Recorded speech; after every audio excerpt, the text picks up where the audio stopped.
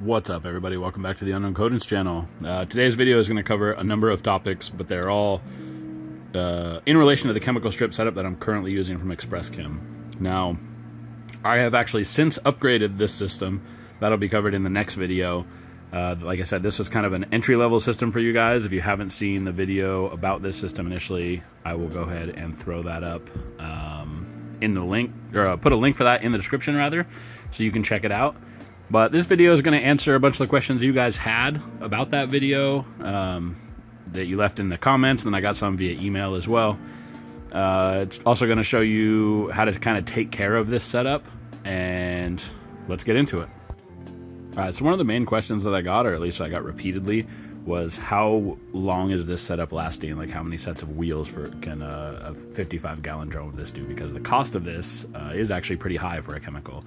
Now, I've used this same exact chemical for 4 months, the same drum. I actually still have some left in the original barrel that I haven't poured into the setup. It strips every single business day. From 7 o'clock to 4 o'clock, there's something in the stripper. So I don't have a way of explaining how many sets of wheels I've done, because we're stripping all different things, but we're stripping powder and paint and even anodizing, PVD coatings, for example. Lots of different things. So as much as I would like to give you an answer on how many sets of wheels it can do, the best answer I can give you is that it lasts months stripping, you know, literally all day, every day. Now, the biggest thing that I can recommend is checking your pH levels. You can get a pH testing kit on Amazon, eBay, whatever. I'm sure local places you can get them as well, because you're going to want to make sure to keep the pH up. Now, we did some testing. You can kind of see that throughout this video. It got down to around 12, a pH of 12, and you want it to be up above 12. This product, I think, kind of sits in the, I want to say it was around 13, just fresh out of the barrel.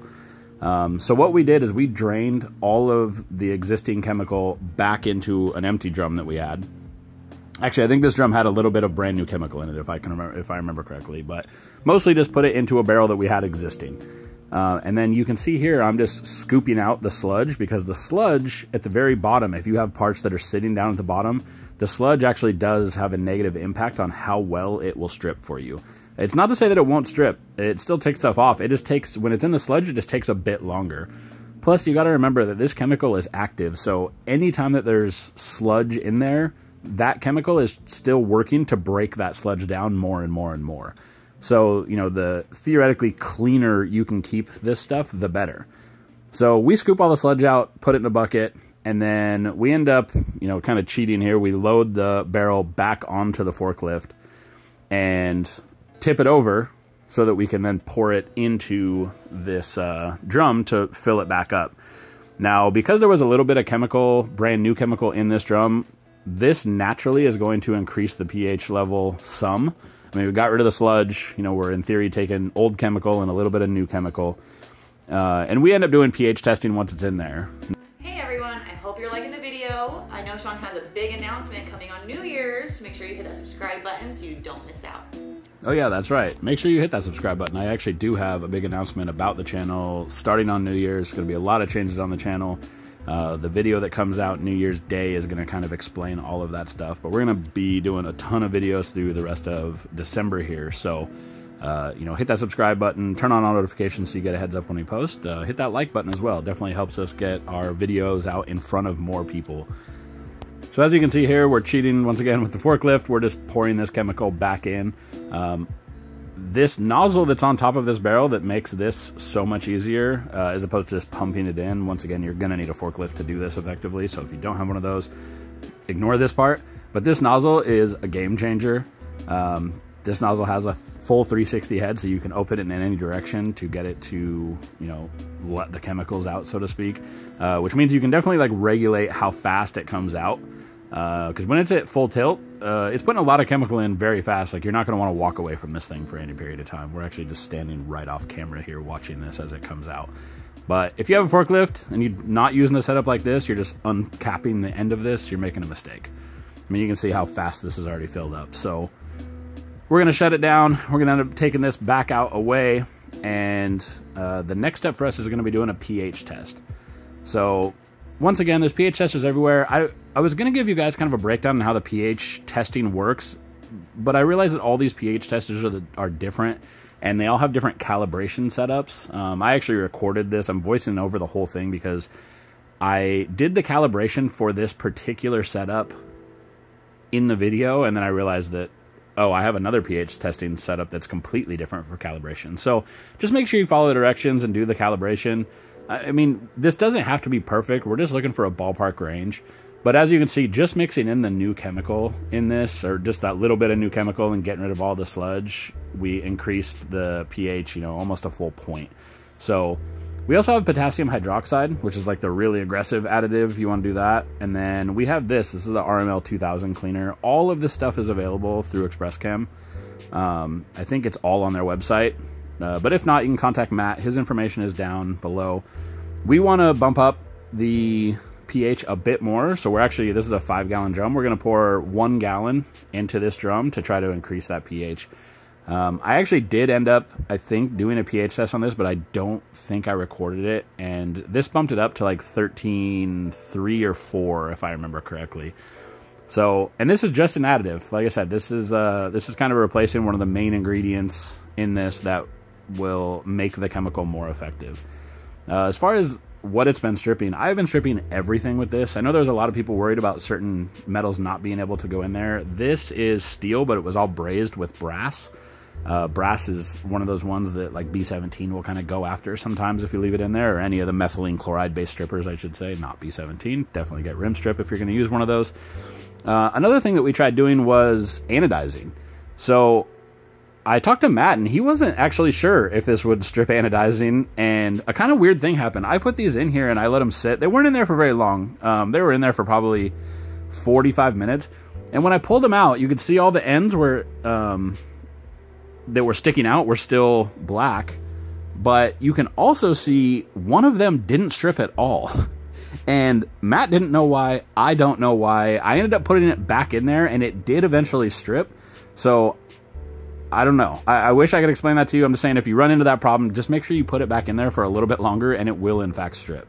Another thing that we threw in here is stuff like this. This is a ashtray that sits at a bus stop. It's one of those, like fireproof ashtray setups where you can put a cigarette down and it drops way down into a thing. So even if there's a problem, it stays in this container. These have a super thick coating on them, and as you can see, this stuff stripped it off real fast. This is sitting over in the rinse thing. This is before I rinsed it. It just is all like that. PVD coating. This is the kind of chrome coating that you see on wheels sometimes. A lot of black chrome. It's kind of the new age way of doing things.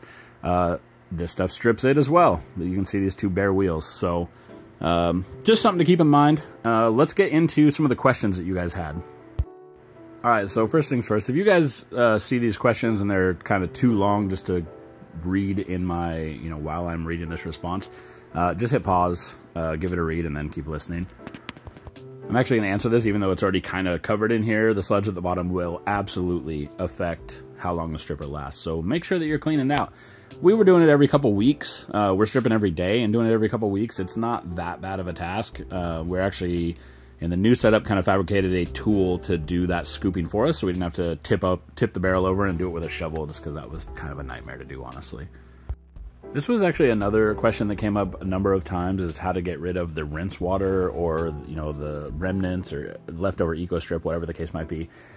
I thought about trying to come up with a good way of telling you, or even telling you the way that we do it, but then I realized that everywhere is going to be a little bit different, whether it's city, county, state, or, country, if you're in a different country. They're all going to have their own standards, so I would recommend contacting your local board, whoever that might be in, your city, state, county, whatever the case might be, and getting the right answers from them, because honestly, I don't want to be responsible for giving you an answer that works where I'm located, but it's definitely the wrong answer where you are, because they're all going to be a little bit different. This isn't a hazardous product, so it should be pretty easy to get rid of. At a bare minimum, you could always just call one of the hazardous material disposal places, and they can definitely get rid of it for you, but you probably don't even need to go that far. I actually don't know if they have something for the 85-gallon drums. There are obviously tons of different things that you could put this chemical in and figure out a way to heat. It's just a matter of, how industrious you want to be in accomplishing that goal. I would definitely look and see if you could find heat wraps for some of the bigger drums, especially if you want to be able to do bigger parts. I think there's a question later in this that kind of covers what size parts you can do. But look into, you know, tanks. If you want to use a tank and then a submersible heater, or what's called a line heater that kind of heats up the bottom. All of those are options. It's kind of going to depend on your setup and your needs a lot of the time. We fired this up on a Monday, kind of, you know, part way into winter, or at least deep into fall. And so the temperature in the shop was fairly low. I mean, it's not like freezing in the shop or anything like that, but it took, I want to say it was like 5 hours to get up to 140. At 140, it's already stripping pretty much anything you'll put in it. It just works better up in like the 160 range for sure, or even a little bit higher. We end up turning the stripper or the heater down when we leave for the day to keep it kind of warm overnight. Nothing crazy. We just don't want it to get cold because we know it gets cold in the shop, and then fire it up again the next day. So the new setup that we have is not like that. We're running a completely different setup and it heats up much faster. Once again, I'm going to do a video here in the next couple weeks that shows that setup. But for most people, this is actually going to work, especially if you can leave it on and just keep it, you know, moderately warm. You can also insulate the drum. I know a lot of people have insulated these to definitely help keep the heat in. And we also put the lid on overnight and also clamp it down just to make sure that all the heat is staying in. But just make sure if you are clamping it that you end up having one of the vents open on it, because you don't want to be pressurizing a drum, obviously. I had a number of people contact me about the whole whether or not you could use it with magnesium. Now, I only had 2 different types of magnesium. They are the 2 most common that you're going to find, at least in this industry, at least. I tested both of them, and both of them were fine. I actually left both of them in there over the weekend. Now, to be fair, it was a heated tank that we had then turned the heater way down on. So the next, you know, through the weekend, obviously the temp lowers, and maybe that does have some effect. But my point is, it was in there for days and didn't seem to affect the magnesium in any capacity. So I assume that the website was saying that as like an abundance of caution. I can only tell you from my own experience that it did not affect magnesium in any way. I put an Evo valve cover in there and then a motorcycle part. Actually, that reminds me, I also put a power tools part in there. I think it was like a piece off of a chainsaw, if I remember correctly, and it was not affected either. So the best advice I can give you is to always test your parts and see, but from my experience so far, it has not had a negative effect on magnesium.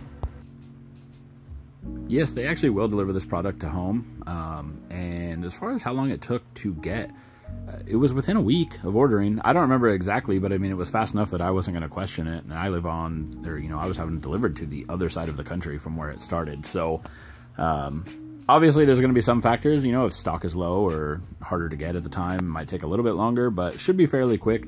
You can always contact Matt. His information is down in the description.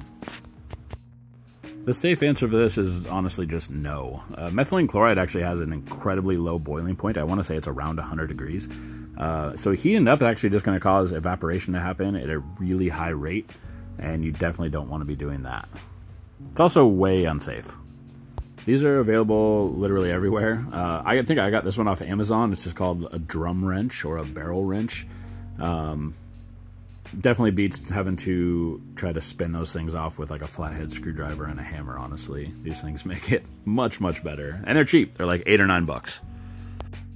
You absolutely do not have to have stripper. I actually did a full video showing why stripper would be beneficial or why blasting might be beneficial depending on what you're doing. Go through back through my videos. If I remember, I'll put it in the description. But I think the title of the video is, do you need chemical stripper?